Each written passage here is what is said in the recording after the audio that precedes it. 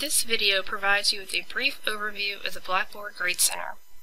To get into the Grade Center of your course, select Grade Center, followed by the full Grade Center on the control panel. Once in the Grade Center, you'll notice the full Grade Center resembles an Excel spreadsheet. Each row corresponds to a student within your course.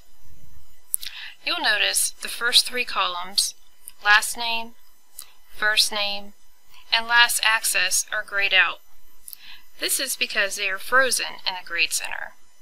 Depending upon the number of rows and columns you have in your Grade Center, you may see horizontal and vertical scroll bars. Notice the frozen columns stay in place as you scroll horizontally. Near the top of the screen, you will see a series of buttons. These buttons include Create Column, Create Calculated Column, Manage, Reports, Filter, and Work Offline. Create Column allows you to add columns to the Grade Center.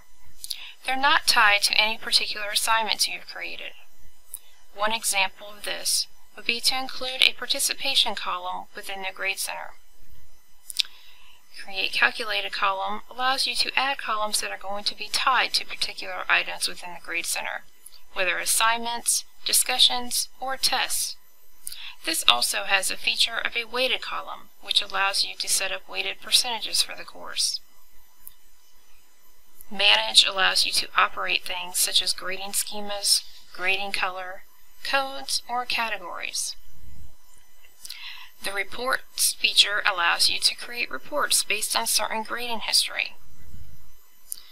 With the Work Offline button, you can download information from your Grade Center directly into Excel in order to work away from Blackboard.